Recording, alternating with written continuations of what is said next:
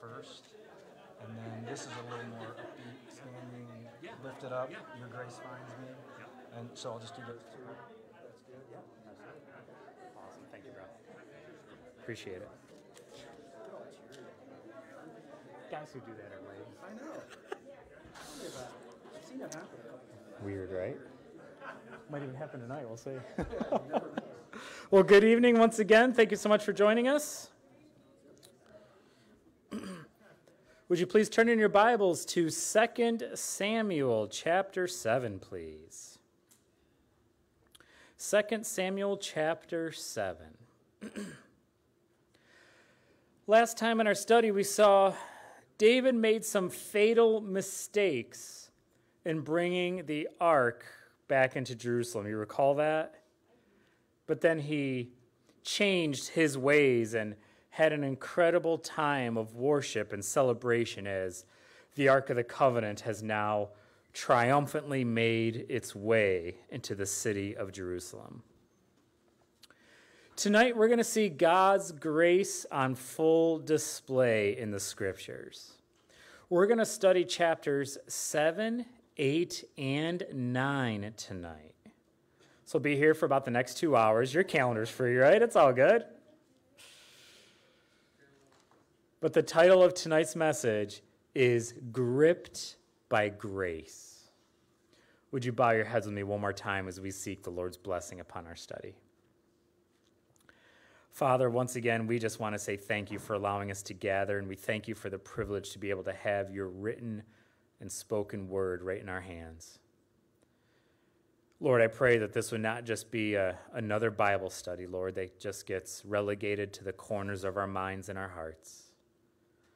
But Jesus, you would speak to each one of us, Lord. Your Holy Spirit would etch the things we need to learn on the tablets of our hearts.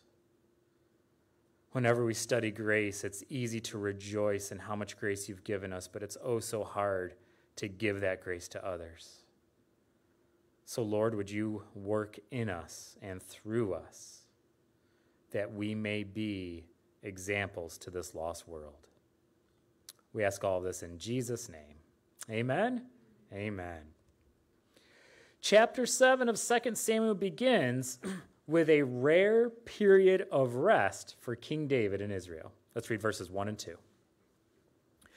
It says, "Now it came to pass when the king was dwelling in his house, and the Lord had given him rest from all his enemies all around, that the king said to Nathan the prophet, 'See now, I dwell in a house of cedar, but the ark of God dwells inside tent curtains.'" Here we're given another glimpse into the heart of David.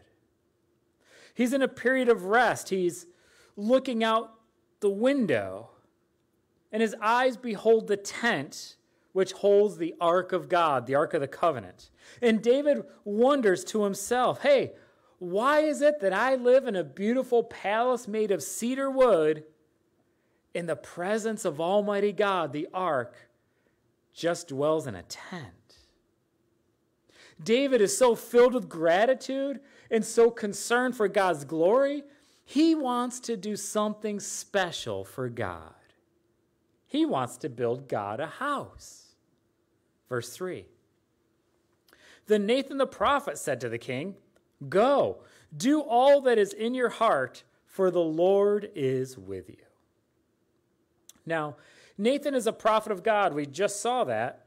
And Nate hears what David says, and he's like, "Yeah, Davy, that's a great idea. Let's build a house for God." Makes perfect sense. What could be wrong with David building a temple for God? And what we're about to see in our study is God says no. To be clear, David's ambitions aren't selfish. His ambitions are good. He wants to honor God, but listen, it's not God's will.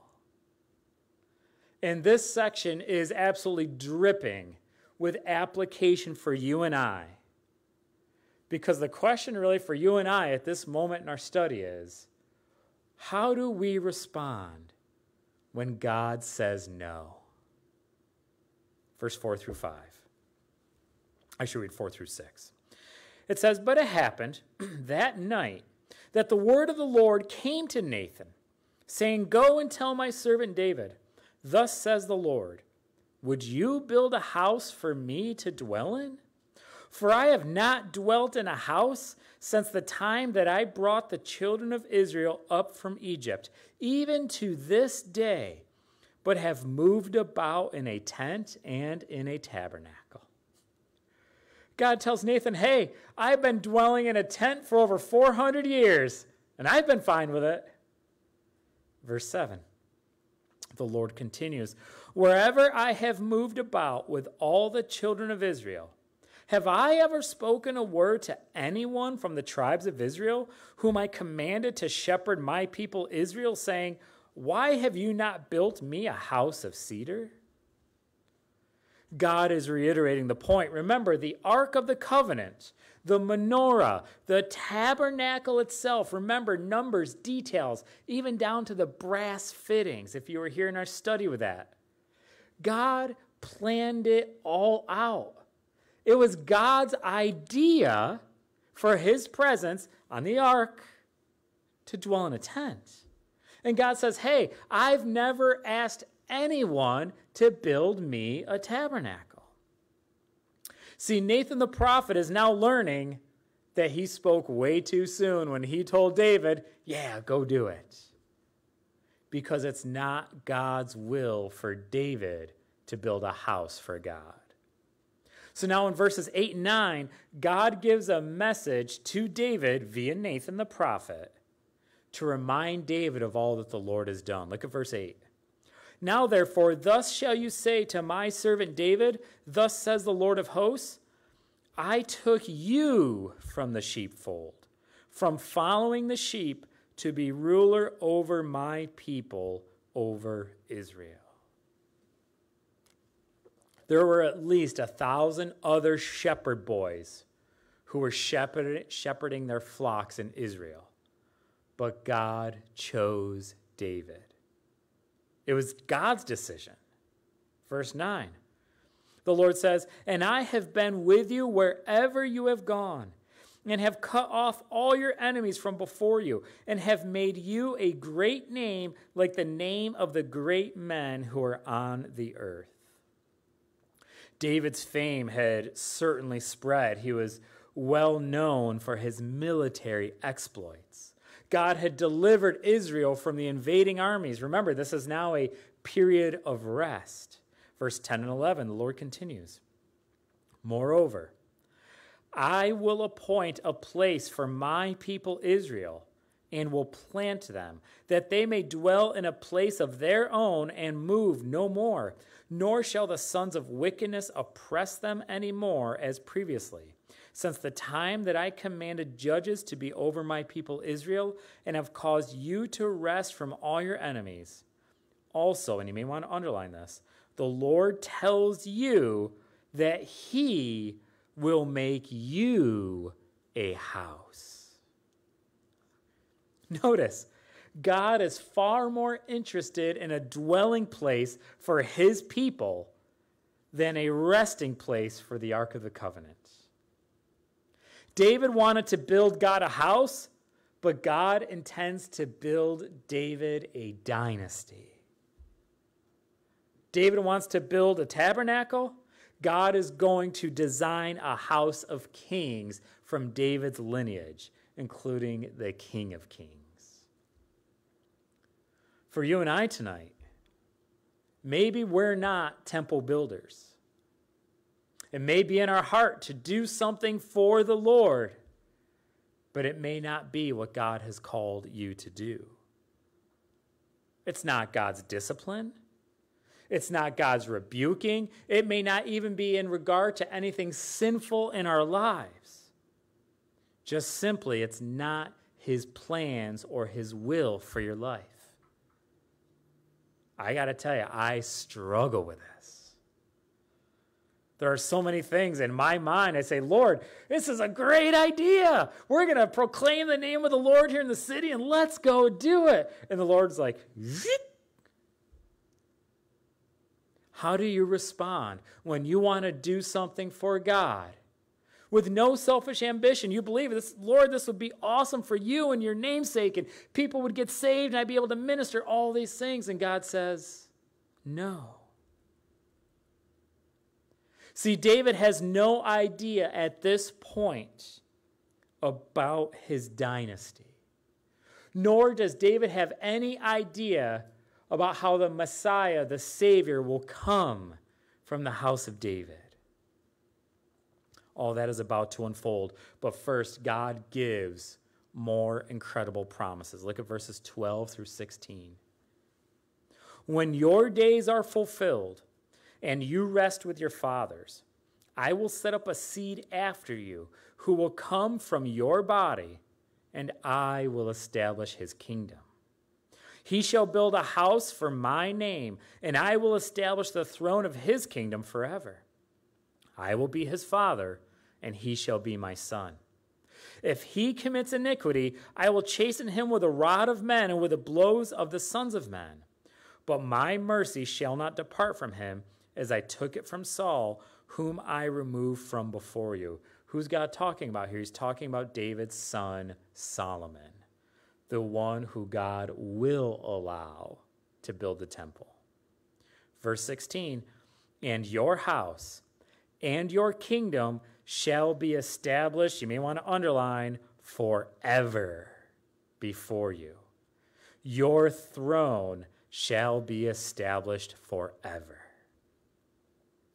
Now, when you study history, you learn that the Davidic dynasty, or the family of David's dynasty, ended in the year 586 BC. What happened in 586 BC? Well, that was when what happened? Nebuchadnezzar, right, and the Babylonians took control and sacked Jerusalem. And it was King Zedekiah who ruled, who was a descendant of David. At that time, King Zedekiah died as a prisoner in Babylon.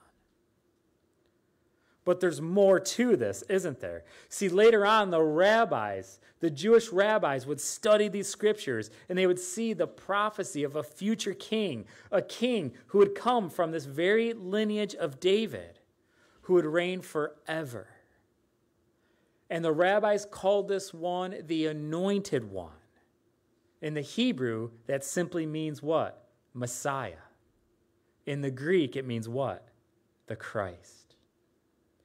So whenever you and I call Jesus of Nazareth Christ, we are declaring that Jesus is the heir. He is the fulfillment of God's promises here in these verses.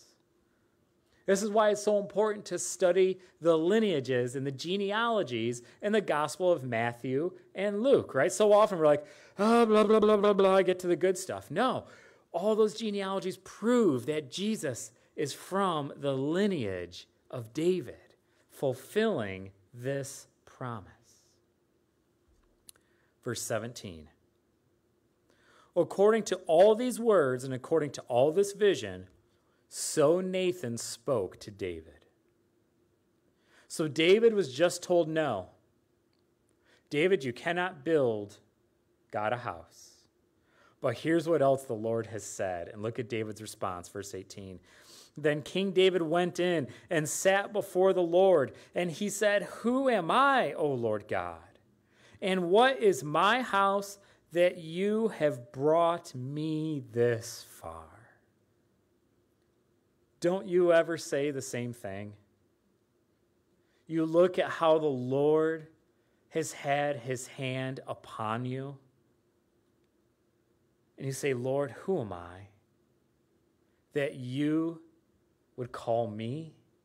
You would choose me? You would bless me? Verse 19, David continues, and yet this was a small thing in your sight, O Lord God. And you have also spoken of your servant's house for a great while to come. Is this the manner of man, O Lord God? See, David understood the eternal implications of God's prophecy here. Think about it. A forever throne. Forever is a long time, right? David is overwhelmed. Why? Because nobody loves like God loves. See, David tried to do God a small favor, but instead God blesses David. Folks, we can't outgive God. Amen? Verse 20. David says, "Now what more can David say to you? For you, Lord God, know your servant." Israel's psalmist, the great wordsmith and writer of nearly one half of all the Psalms, is speechless at God's grace. And if you've ever tasted God's grace in your life, this is a common reaction, isn't it? To be speechless. To just sit back in awe and wonderment and say, God, look what you've done. Amongst all of our tribulations and our triumphs, I would encourage you to pause, make it a practice to pause and reflect on God's grace in your life and even on the lives of those you know. It has a way of changing our perspective when we do. Now, the rest of chapter 7, David recounts God's mercies on Israel, and he utters an incredible prayer of thanksgiving. Let's read verses 21 through 24. David says, "For your word's sake, and according to your own heart, you have done all these great things to make your servant know them. Therefore you are great, O Lord God, for there is none like you, nor is there any God besides you, according to all that we have heard with our ears. And who is like your people, like Israel, the one nation on the earth?" Do you notice that? The one nation on the earth whom God went to redeem for himself as a people, to make for himself a name, and to do for yourself great and awesome deeds for your land before your people whom you redeemed for yourself from Egypt, the nations and their gods. Verse 24. "For you have made your people Israel, your very own people forever, and you, Lord, have become their God." Israel is a unique nation, isn't it? No other nation in the history of the world plays a pivotal role in God's eternal plans and purposes like Israel. Verse 25 through 29. "Now, O Lord God, the word which you have spoken concerning your servant and concerning his house, establish it forever and do as you have said. So let your name be magnified forever, saying, the Lord of hosts is the God over Israel. And let the house of your servant David be established before you." Verse 27. "For you, O Lord of hosts, God of Israel, have revealed this to your servant, saying, I will build you a house. Therefore your servant has found it in his heart to pray this prayer to you. And now, O Lord God," verse 28, "you are God, and your words are true, and you have promised this goodness to your servant. Now, therefore, let it please you to bless the house of your servant, that it may continue before you forever. For you, O Lord God, have spoken it, and with your blessing let the house of your servant be blessed forever." Remember, God just told David no. No to building the temple. And please notice, God did not tell him why. God only said no. That can be brutal, can't it? You say, "Lord, I want to do this for you. Lord, this would work out so good. I just know, God, if you just open this door, it's going to yield incredible fruit." And God says no, and he doesn't give a reason, and that can be a hard place to be in. We're told later that God said no to David's offer because David was a man of war. And God wanted a man of peace to build him a house. Look up on your screen at 1 Chronicles chapter 22. But the word of the Lord came to me, saying, You have shed much blood and have made great wars. You shall not build a house for my name, because you have shed much blood on the earth in my sight.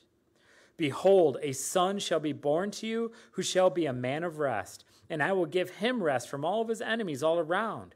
His name shall be Solomon, for I will give peace and quietness to Israel in his days. He shall build a house for my name, and he shall be my son, and I will be his father, and I will establish the throne of his kingdom over Israel forever. Oftentimes, when God tells us no, he does not tell us why. We have to trust. But I want you to notice what David does after God says no. What does he do?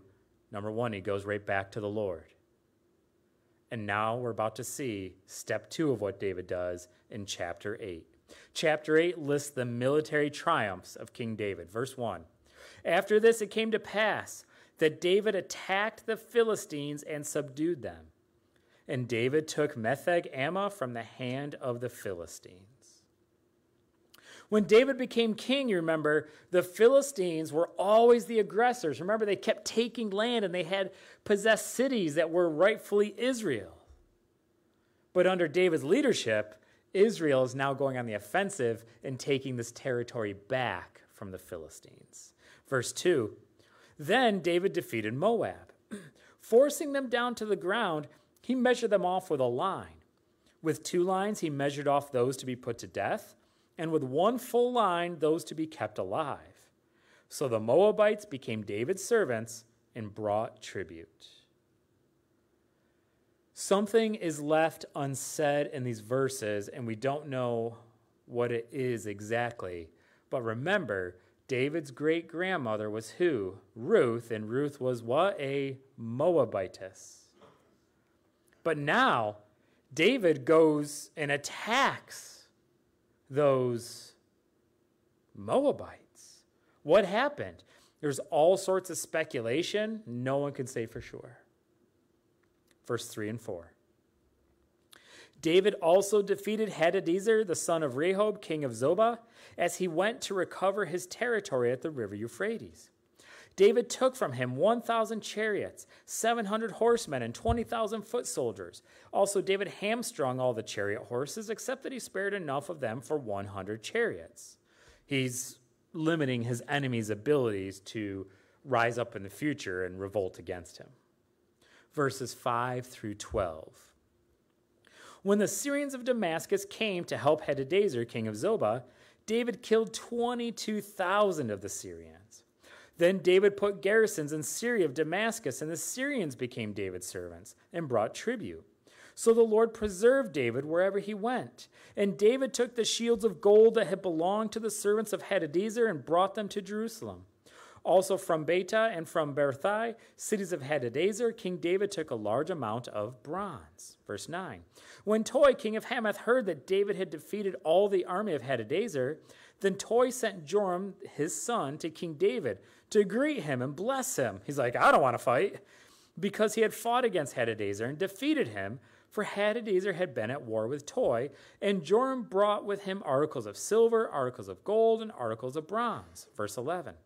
King David also dedicated these to the Lord. Notice that. He dedicated the spoils to the Lord, along with the silver and the gold that he had dedicated from all the nations which he had subdued, from Syria, from Moab, from the people of Ammon, from the Philistines, from Amalek, and from the spoil of Hadadezer, the son of Rehob, king of Zobah. Now, if you were to study Old Testament history, you'll see that at this moment, Israel possessed more of the land that God had promised to Abraham all the way back in Genesis 15 than at any other time in their history. This is really a golden type of age for Israel. David dedicates all the spoils to the Lord, and look at verse 13. And David made himself a name when he returned from killing 18,000 Syrians in the Valley of Salt. This is a moment where David needs to be careful, isn't it? Unbridled success He's making a name. How many Christians have begun to wander away from the Lord at this moment? If you're taking notes, you may want to jot down Psalm 60. Psalm 60 was written, it says, a Michtam of David in the Valley of Salt. Most people think it took place here as David was fighting these battles. If you're also taking notes, you may want to jot down 1 Kings chapter 10. Because in 1 Kings 10, we read that by the time David's son Solomon takes the throne, that there's so much gold in Jerusalem that silver is counted as nothing. And another verse tells us that there's so much gold that silver was basically counted as rocks. That's a lot of gold. See, David is setting the stage for his son Solomon to build the temple in the future. Verse 14. He also put garrisons in Edom. Throughout all Edom he put garrisons. And all the Edomites became David's servants, and the Lord preserved David wherever he went. This is essentially the summary of the entire chapter of chapter 8. Every victory, every enemy subdued, was simply a testimony of the Lord preserving David as king over Israel.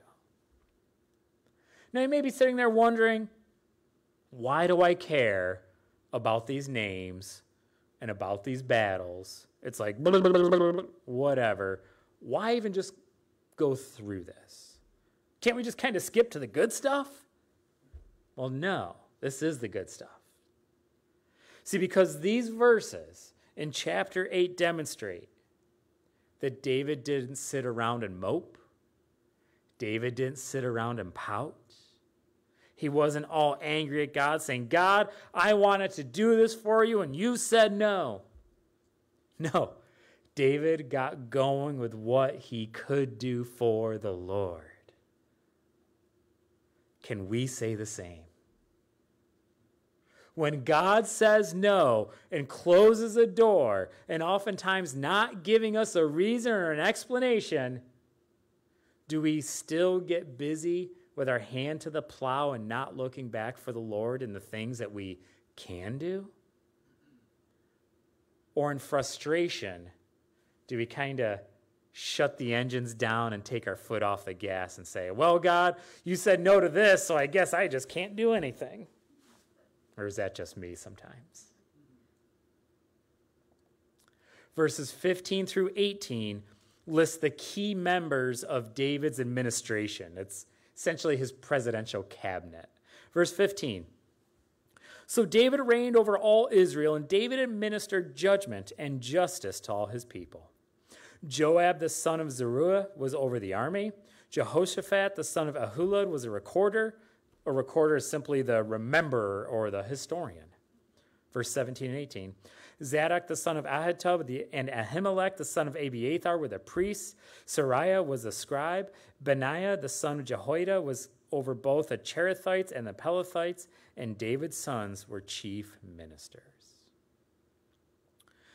Now, again, David's still conquering in battles. He's getting all this gold and all this silver. What's he doing? He's paving the way for someone else to do what God's going to call them to do, but he can't do himself. And there's no pride in there from David, is there? He doesn't say, well, if I can't do it, nobody's doing it. No, David's willing to let another do it, and he'll even help if he can. Now, as we move to our last chapter tonight, chapter 9, if you remember in 1 Samuel chapter 20, the last time David was in King Saul's court, when he left King Saul's court for good, David promised his best friend Jonathan that he would be kind to Jonathan's descendants. And so in chapter 9, it's David fulfilling that word. Let's begin. Chapter 9, verse 1. Now David said, is there still anyone who is left of the house of Saul, that I may show him kindness for Jonathan's sake? Now, we just saw several minutes ago in chapter 7, David wanted to do something for God, right? And he proposed to build a temple for God. God said no. So now David asks another question that we should all be asking. What's that question? Hey, what can I do for others? Scholars differ and debate over how long at this moment in chapter 9 David has been sitting on the throne as king. Most scholars believe David's now been sitting on the throne for about 15 years. So picture the scene. It's likely that David's sitting on the throne and he thinks of his old dear friend Jonathan. You can imagine it, right? David wishing his friend Jonathan were there to see all the Lord had done. David's missing the fellowship, the camaraderie. He's missing his deceased friend.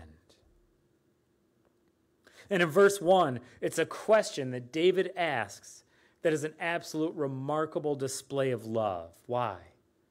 Because remember, Saul had made himself an enemy of David. Remember, Saul pursued and tried to murder David for about 15 years. It was customary in those days for the king of a new dynasty to absolutely massacre any living relatives of the prior dynasty. But that's not David's heart, is it? David does not have revenge in mind. He has love in mind. David asks, hey, what can I do for the family of my enemy? Don't let that pass you. David says, what can I do for the family of my enemy? Verse 2 and 3. And there was a servant of the house of Saul, whose name was Ziba.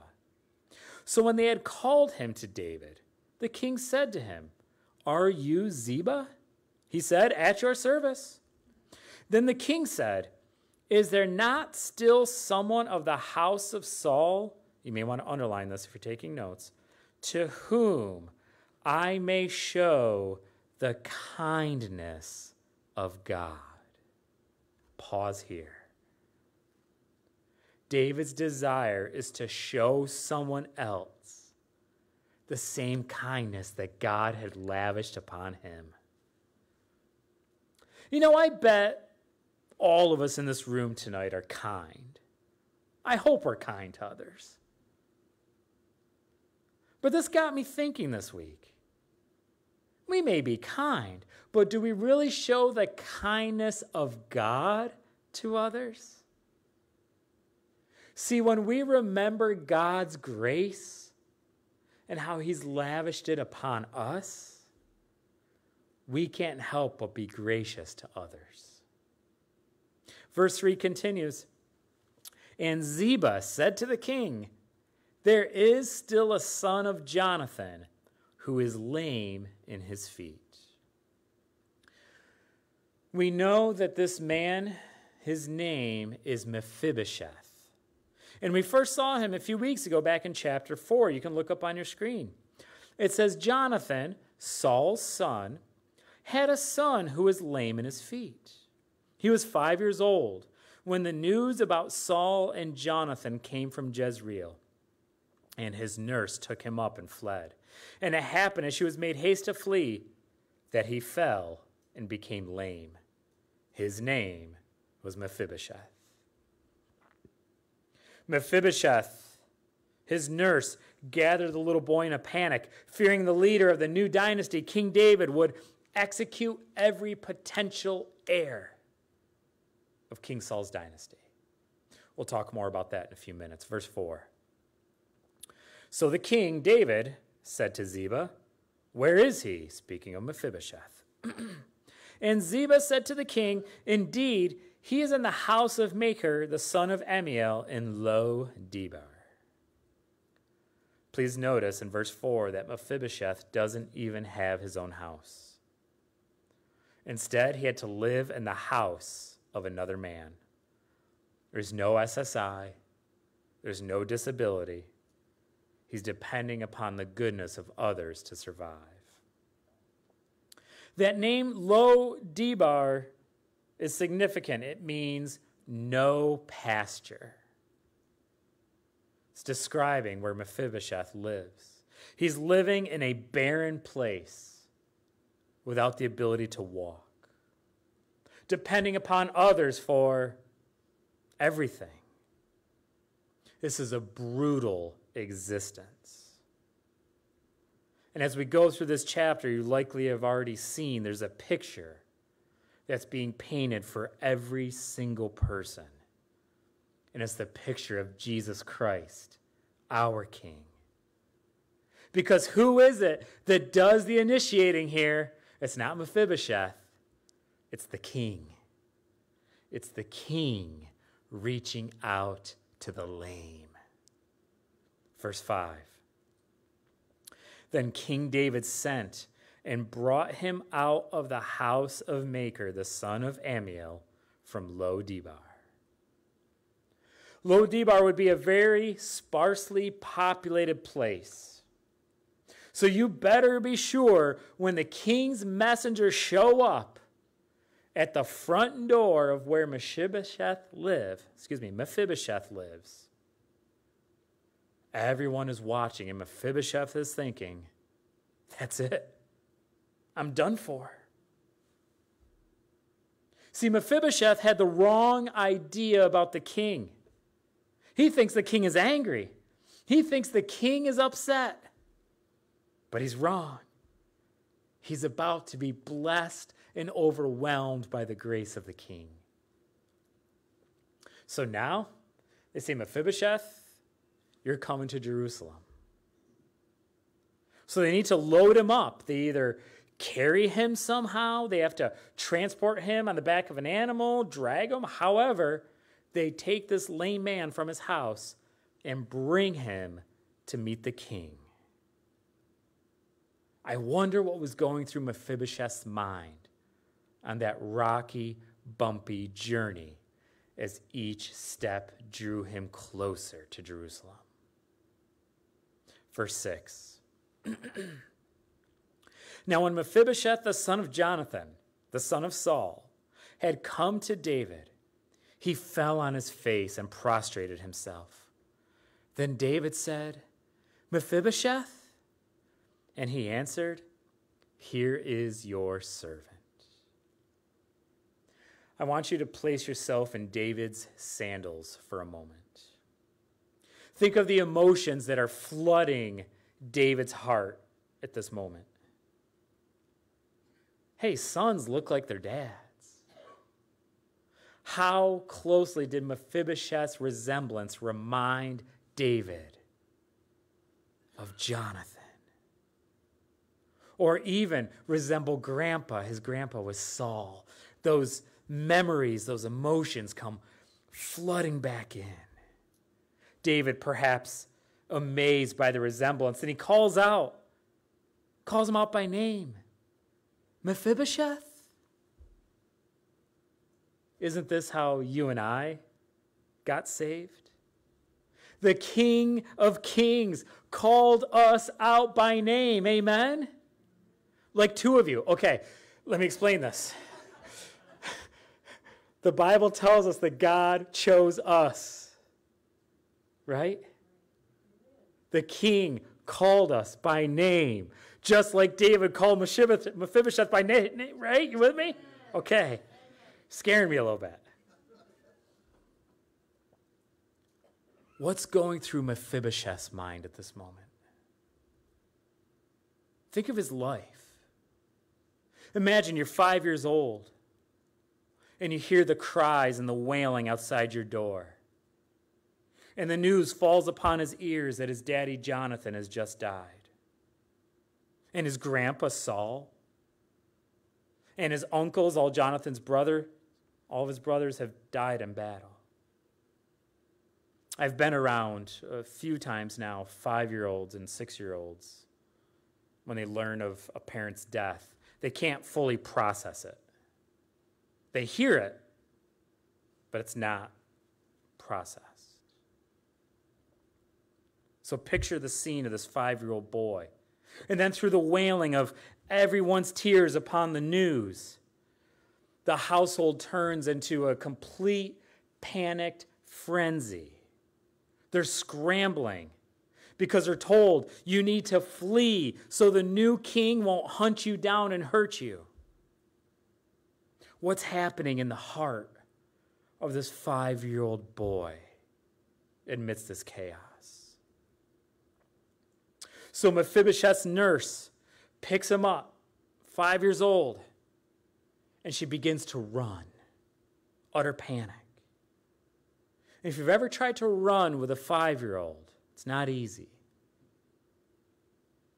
And she stumbles, she trips, and she falls. And what we just saw in 2 Samuel 4, evidently he breaks his legs or he breaks his ankles. Something happens, and at that moment, this little 5-year-old boy who just lost his daddy, just lost his grandpa, just lost his uncles, is now lame for the rest of his life. And there's no surgeons, no orthopedic specialists, no doctors to properly set it in a cast. But they need to leave because they think that this new king is going to kill them. Can you imagine the physical pain that this little 5-year-old boy went through with every step that he was being carried, the jostling, the rocky terrain? And not just the physical pain, the emotional toil of trying to process that his daddy was now dead. Mephibosheth spent all of his life living a great distance away from the king because he did not know what the king is like. Verse 7. So David said to him, "Do not fear, for I will surely show you kindness for Jonathan, your father's sake, and will restore to you all the land of Saul, your grandfather, and you shall eat bread at my table continually." Mephibosheth is frightened. How do we know that? Because David says, "Do not fear." David tells Mephibosheth 4 things here if you look at the verse. Verse 7. He says, "Do not fear." He says, "I will show you kindness." David says, "I will restore." And fourth, David says, "You will eat bread continually." In fact, David says you will eat bread continually 3 more times in verses 10, 11, and 13. Remember, it's easy for us to just go get food at the supermarket. Way different back in those days. David gives Mephibosheth these 4 promises, and isn't this what God has done for each and every one of us through Jesus Christ? We once sat on the throne of our own hearts, declared ourselves as king over our own lives, and yet God has called us, and he's shown us kindness. He's giving us an inheritance, and he's invited us to his table. Make no mistake, we are all Mephibosheths. Mephibosheth, too, was blessed on the account, not of his own doing, but on account of someone else. Aren't we blessed because of the work that Jesus Christ has done on the cross for us? See, for you and I, God shows favor to us because of Christ. And God invites us to his table. God treats us as his own. Hey, as believers, as followers in Jesus, we've been adopted into God's family. Just as David is now about to adopt Mephibosheth into his family. Look at verse 8. Then he bowed himself, and Mephibosheth said, "What is your servant that you should look upon such a dead dog as I?" A dead dog simply means a worthless and insignificant person in light of such incredible grace. Verse 9. And the king called to Ziba, Saul's servant, and said to him, "I have given to your master's son all that belonged to Saul and to all his house. You may want to underline that word all. All that belonged to Saul and to all his house. He gives them all. Hey, the king holds nothing back. Jesus Christ holds nothing back. So when he tells us no, from back in chapter 7, we need to remember that he holds nothing back. And according to his will, it's perfect. Verse 10. You therefore, and your sons and your servants shall work the land for him, and you shall bring in the harvest, that your master's son may have food to eat. But Mephibosheth, your master's son.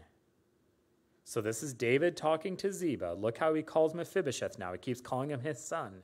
But Mephibosheth, your master's son, shall eat bread at my table always. Now Ziba had 15 sons and 20 servants. David didn't just give all the land back. David gives Mephibosheth an army of servants to also work the land. And the food from the land would be used to feed Mephibosheth's family, because Mephibosheth will now sit and dine with King David. Verse 11. Then Ziba said to the king, according to all that my lord the king has commanded his servant, so will your servant do. As for Mephibosheth, said the king, he shall eat at my table like one of the king's sons. Once again, we see a picture of our king, don't we? See, as Christians, you and I aren't just forgiven. We're not just kind of sliding into heaven like, whew, that was close. We're not going to get to heaven and be like, oh man, God stuck with me. Sorry, Lord, I made it in at the tail end. No, Jesus Christ died for you and for me. He desires that we would be at his table, to be with him in heaven forevermore. He loves you and me that much despite of who we are. Despite of our fumbles and our failures and our foibles, he loves us so much, he says, I want to spend eternity with you. Is that not grace? Never forget, you're a child of the one true King. What was it we did to deserve such treatment from God? Well, Lord, you know, I am pretty awesome. No. We did nothing. We deserve nothing. And this is what makes grace so powerful, because it's God pouring out when we don't deserve it. Just like Mephibosheth, folks, we're lame.